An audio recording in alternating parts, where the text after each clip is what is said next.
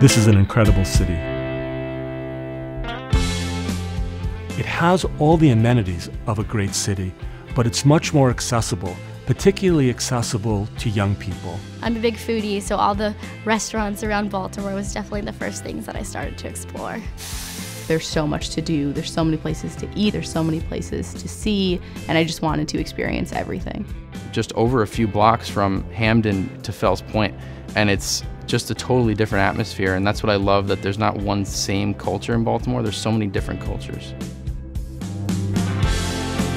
Baltimore is definitely the place to go if you're wanting to make a difference in the world.